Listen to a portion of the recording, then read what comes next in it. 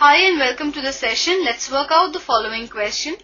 The question says, find the derivative of cos square x with respect to x from first principle. Let us see the solution to this question. First of all, let y be equal to cos square x. We call this 1. Let delta x be a small increment in x. Then delta y will be, this is delta x, so then delta y will be small increment in the value of y. Then we will have y plus delta y is equal to cos square x plus delta x, and we call this 2.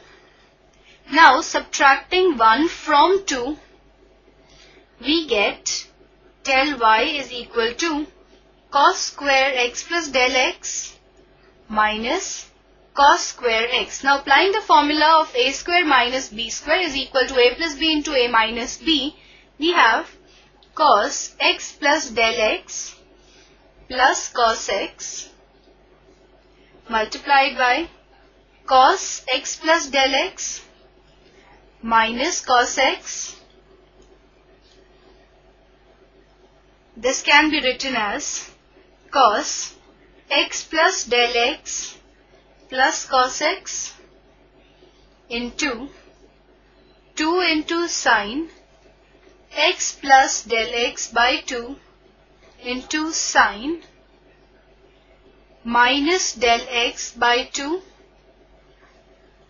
Now dividing both the sides by del x, we have del y by del x is equal to, now we see that sine of minus theta is equal to minus sine theta. So we can now write this as, this remains as it is, that is cos x plus del x plus cos x into sine x plus del x by 2 into sine del x by 2, and the whole divided by del x by 2.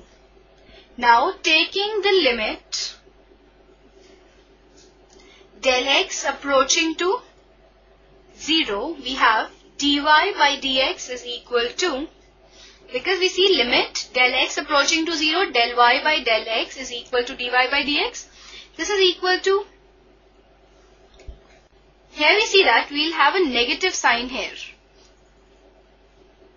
So we have minus cos x, because we have taken del x to be 0, plus cos x into sine x plus 0 into 1, because we see that limit del x approaching to 0, sine del x by 2 divided by del x by 2 is equal to 1.